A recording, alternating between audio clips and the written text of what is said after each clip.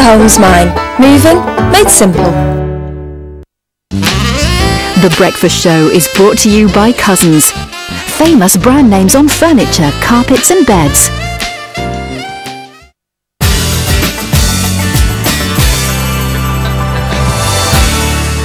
Good morning, it's as good as 7:20 still to come after 7:30. All the latest traffic, travel, news and weather. Plus, Salford City Reds coach Steve Sims joins Mike and I for a chat in sport. Then at 7:45, Michelle and I get comfy on the sofa for a bit of soap gossip. But first, in the current financial climate, local businesses are dropping like flies. Here with some ideas for making your company more profitable is business expert and author Peter Brook. A very good morning to you. Morning, Nikki.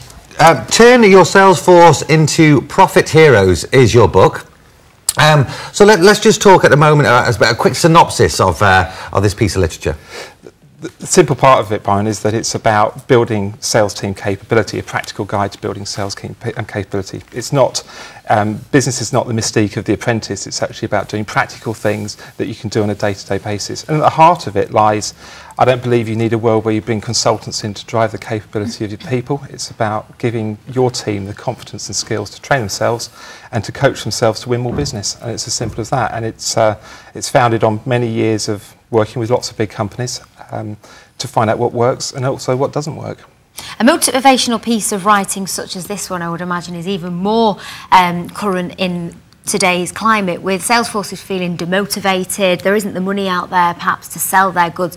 So what would be your top tip first and foremost for anybody who has got a sales force who are feeling particularly flat at the moment? I think there's two parts of it, Nikki. I think the first part is what does the person who runs the business need to do, and the second is what does the person in the business need to do. The most important thing in running a business today, we've seen 4.8% of businesses in Greater Manchester have gone out of business in the last year, which is disastrous. You've got to manage your cash, and it's as simple as that. We know we all don't have access to the expense budgets that others have that we read about in the news and hear about every day at the moment.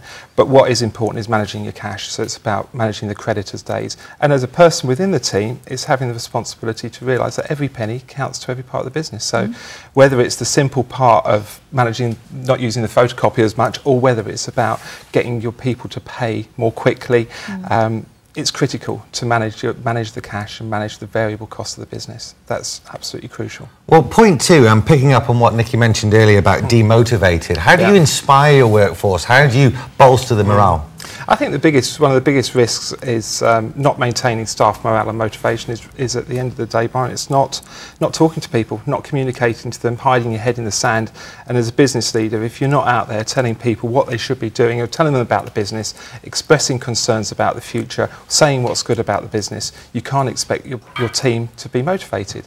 And the same as if you're in the team, never mind if you're a red or a blue, Rio Ferdinand or Richard Dunn have got a job to do on the park, and that's about motivating the team. And the same as if you're in the workforce. You need to be out there motivating the people and believing in what you've got. And if you don't believe in it, we all choose our attitude every day. If you choose an attitude that's poor, what are you going to get?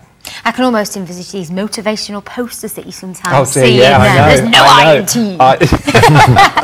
Can anybody then become a good salesperson, or do you think it's something that's in your genes? I think anyone can do anything whenever they want to do it, Nikki. I think that's the secret to life. I think if you've got the desire, passion and commitment to do something, you can do it. We've seen people fail on The Apprentice a lot, and they fail because they're not part of a team. They're out for themselves. They're not trying to boost the performance of the organisation. They want to step into the limelight. It's about selling what you sell. It's about building fantastic relationships with your customers, and it's building fantastic trust with the people who you work with. Well, just picking up on what you just said about the customers, and I want to probe you further, Nikki and I do, about The Apprentice, as it was on last night. But before we do, a couple more points. You've got here, delight your customers, and you were talking about customers. How do you bring them in where at the moment people are feeling particularly jaded? Yeah. I think you have to firstly turn to look at what a big business leader, someone like Sam Walton in the States says there's only one boss, and that's the customer, and they've got the power to fire every single person in the organisation from the chairman on down simply by taking their business somewhere else. At times like we're in today, and times like any time, you have to delight your customers. You have to give them more than you give them. In our business, we run a field marketing business as well as a consulting business. If we're not out there going the extra step to deliver to our customers more than what they'd expect from within a contract. Don't expect them to look somewhere else for a cheaper price. OK, now we've mentioned the Apprentice a few times. It's a good reference point because it's a sales force that we can all see on our screens. Yeah. Is there anybody at the moment that's standing out for you as a good salesperson, an example of perhaps what people should aspire to? Oh dear. No. That's not fair. I think what the Apprentice does do is it puts business into the limelight, and I think the more that happens, the better. There are thousands and thousands of people employed in this country in roles that involve selling. They're involved in every day trying to go out and find new business. What the Apprentice does for me is it puts business at the heart. You could compare it to a soap opera at times. I think we know who went out yesterday. I don't know if anyone's read the papers this morning, if they recorded it. I don't know if we'll... Poor old Mona. Poor old Mona. That sums it up, doesn't it, really? The clue was in the I wanted to name. ask you, I mean, I've mentioned this on the Breakfast Show a couple of times because we've spoken about The Apprentice and at length at times because you work in the industry, and I've always thought that people who are doing their business courses have got their MBEs, maybe watching this and cringing at the fact that their industry has been promoted or shown off in such a kind of I was going to say almost a clown-like fashion by some of these jokers who basically aren't fit to tie their own shoelaces. A bit harsh. It is a bit, but come on. Some of them, I feel like they've only just been employed on the programme because they make good telly and not actually because of their business acumen. I think that's fair. I think there's an element of truth in that. But for me, The Apprentice is superb insofar that it puts business at the front of mind at primetime television. Today, the problems that we face in business are huge. They're getting bigger.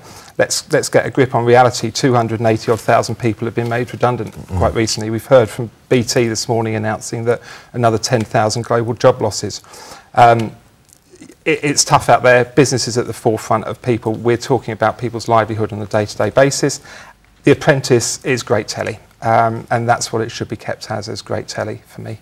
OK, we could talk all morning, but we've run out of time, unfortunately. Your book's out now. If people want to get hold of it to inspire their workforce, where do they get hold of it? They can get hold of it through my website, which is relsc.com, Amazon, Waterstones, WH Smith.